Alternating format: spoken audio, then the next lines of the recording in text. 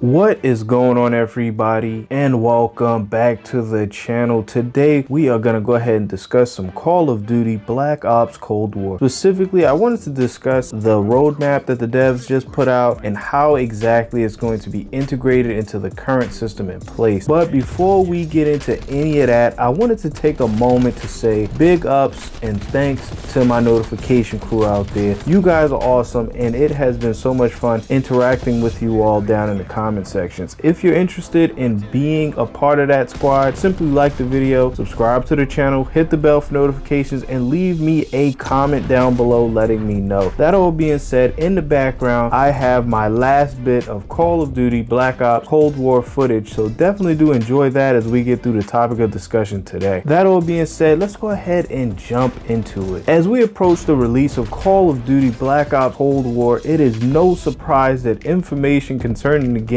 how it's going to run, and its relation to the Warzone has begun to be revealed. The devs went ahead and released a roadmap of sorts, thus granting a glance into the future of the game. And honestly, after reading through it, it is clear that this time around they didn't really give too much information out compared to normal Call of Duty releases or new season releases. However, in the end, we did get some information, so I'll definitely be sharing that with you. First and foremost, Nuketown is coming back. We already knew that, and everybody was already hyped to get it back and to definitely get back to Nuketown and then beasting noobs, aka me, on that map. I'm gonna be honest, I'm not a Nuketowner, and normally if I can vote against, I definitely do, but I'm glad there are people out there who enjoy the map. Nevertheless, it will be playable again on November 24th, so definitely look out for that. Season 1 of Black Ops Cold War is scheduled to begin on December 10th. This is a significant date because this update will serve as the date when the game is integrated with the Warzone and Modern Warfare as a whole. So I definitely am going to be looking out for that because I want to see how the devs are actually going to do this. Apparently, after the integration is complete, players that play Warzone, MW, and Cold War will be able to gain XP from each individual game towards all the rest of the games as well. So when it comes to progression, you can play any of them and you should be able to progress normally and gain XP for each individual game. So basically, if you play MW or the Warzone, I'm guessing you can use that XP in Cold War as well. The way it sounds, it's probably going to be like the tier system, but shared progression. That's exactly how that reads, and I'm pretty sure that's how it's going to work. This one is a little bit dicey to me because it wasn't really flushed out, but I'm sure the devs are at work, so we're going to have to wait and see what we actually get. Moving on, the Season 1 release will come with all the usuals that we know and love. So new weapons, new character skins, new map, etc, etc. Nothing new here. What is new, however, is that Treyarch did go ahead and mention the possibility that a new prestige mode would be coming to the game. And no, I'm not talking about the seasonal resets that we have now, but a true prestige mode. Now, I don't know how that's going to work with Warzone and MW being in the mix, but it was mentioned, and with it, it will probably require some sort of major reset or a separate leveling system in addition to what's already present. Again, we have no idea how the devs are planning on integrating all of this, but they're definitely working on something cool, so we will definitely know very, very soon. The game comes out next week, so they don't have much time left, so they only got a couple of weeks to make all this happen, so we'll definitely know soon. That was about it. Like I said, it wasn't that much revealed, but we did have some new info, so I wanted to at least bring it to you guys. The game comes out next week, so we will definitely know sooner rather than later. But that's about it. That's all I got on this. What do you all think? Are you hyped for the game? Do you want to play on Nuketown again? Do you want a prestige mode? Let me hear it down below in the comment section. Thank you guys so much for taking the time to watch my video. This was a short one, but sometimes it'd be like that. So do me that favor, like the video, subscribe to the channel, and hit the bell for notifications. I appreciate all of you out there, and I'll definitely see you on the next one.